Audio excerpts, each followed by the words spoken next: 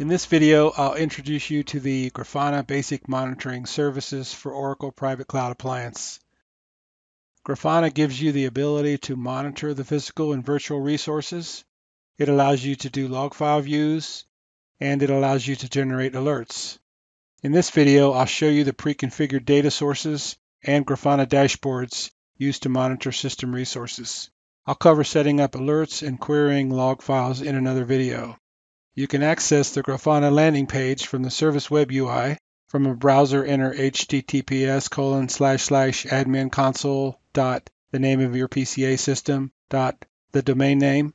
Here I'm showing the admin console URL that I mentioned, blurred out for security purposes. I'm logged on as the admin user. I'll click Monitoring under Observability and Management, and this opens up the Grafana Web UI. By default, when you install your Oracle Private Cloud Appliance, and you've completed day 0 configuration, and you have external network connectivity, this is where you'll find Grafana information. You can access this page directly by going to https://grafana. The fully qualified domain name of your PCA system. You don't need to bring up the Service Web UI first if you just want to access Grafana. There is a basic configuration in place. I'll first show the data sources, that is, where you get the data from. You can get data from Loki. Use the log file viewer. You can get data from Prometheus, which is a collection tool for the physical and virtual infrastructure. And we also have some information here about the Prometheus Alert Manager. Under Dashboards, you have a series of pre-canned dashboards. The dashboards are stored in a series of folders. You can create folders to put your own dashboards in, but these are the ones that are provided by the factory build. There is a lot of information here about Kubernetes monitoring. So this shows what's going on with microservices running on the management nodes. You can look at what's going on inside the Kubernetes containers in terms of how busy they are with system resources. You can look at what is going on with the Kubernetes nodes in terms of system utilization, such as CPU, memory, network, and storage. All of these Kubernetes dashboards are dealing with the Oracle Private Cloud Appliance management nodes and the microservices running on those management nodes. But we also want to know what's going on with the storage, with the networking, with the compute nodes, and with the virtual machines themselves. Under the My Saran folder, there are some read-only views that are created here. My Saran is one of the internal services. Saran is one of the microservices that's running the Prometheus framework. There is some material under PCA 3.0 Service Advisor, health checks, and that sort of thing. And there is service monitoring. All of these are available out of the box. First, I'll have a look at the node exporter.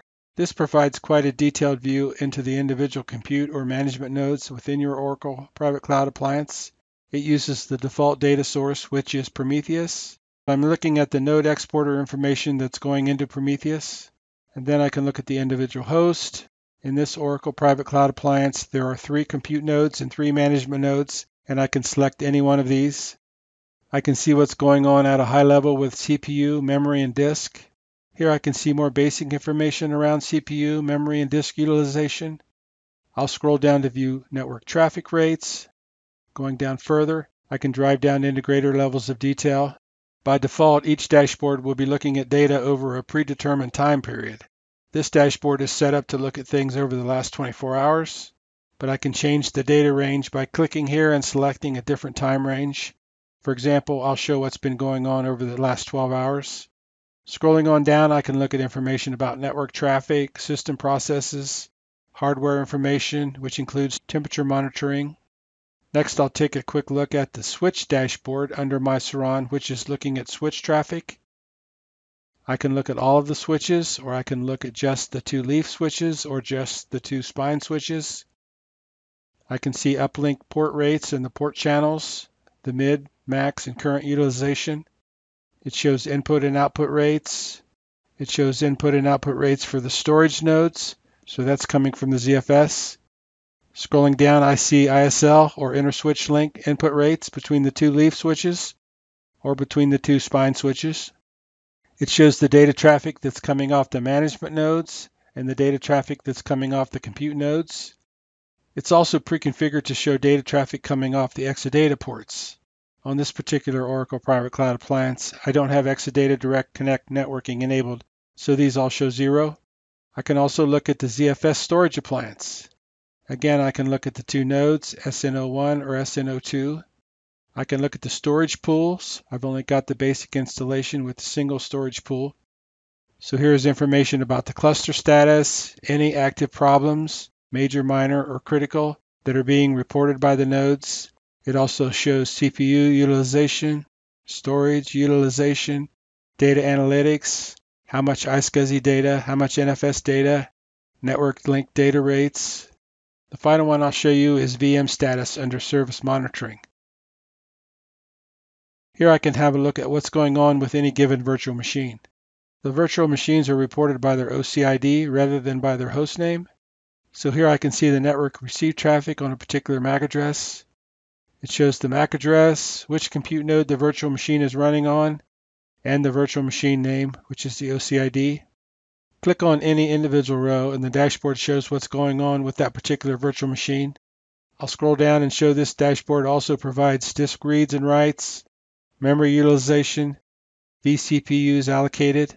This one has 2 vCPUs and this same virtual machine is running with 16 gig of memory. Again, I can select the time period and here I can see when the virtual machine was actually created or when its state was changed to running. I can also tell from this that there are 2 VMs running on Compute Node 2 and 1 VM running on both Compute Node 1 and Compute Node 3. This concludes this demonstration of the pre-configured Grafana dashboards for the Oracle Private Cloud Appliance. Thank you for watching. Please check out our additional information on Oracle Private Cloud Appliance in the Oracle Private Cloud Appliance documentation or in the Oracle Private Cloud Appliance Learning Library.